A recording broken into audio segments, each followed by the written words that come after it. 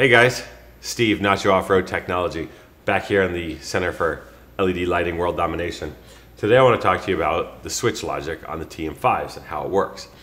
This whole project started about 5 years ago when a few of us had an idea for a patent where we could take a single LED driver and channel the power into different sets of LED chips.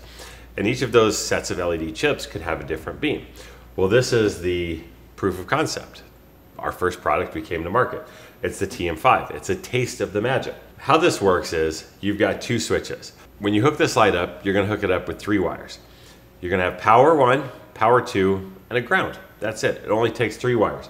Each of those power wires goes to a separate switch. So let's take a look at how it works. You can see here I've got 2 switches. Everything's going to be switch 1 and 2, or switch 2. So 2 switches, 3 modes. That's the magic of the Nacho system.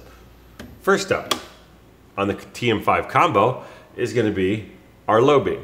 Now, we say low beam, but this low beam is going to be brighter than the high beams on your vehicle. You need a little bit extra light rolling down the road. You're in a group of people, you don't want to blind the guy in front of you, or you're rolling through camp. So you need some light, but you don't really want to blind the guy. As you start bouncing through the desert, you can't see anything, and you just hit all your switches on. This is going to be tighten down the harness, visor down. We're doing 80, 100 miles an hour across the desert, through the forest. You need to see half a mile in front of you. This is your high, super long range, high speed driving light. Then, after you go blasting across the lake bed and it's time to go crawling through the canyons, you can go back to switch 2 only. Switch 2 only gives us our third mode. That's going to be your 130-degree wide driving light. That's your rock. It is the perfect rock crawl light. You can go up tight stuff, but you don't have a beam burning a hole in your retinas 20 feet in front of your car because you can't turn your lights down and you can't change your beam. Switch 1 low beam, switch 1 and 2 high beam, switch 2 only wide area light.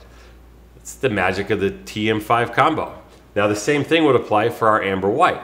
You've got full power white, full power amber, and then full power both.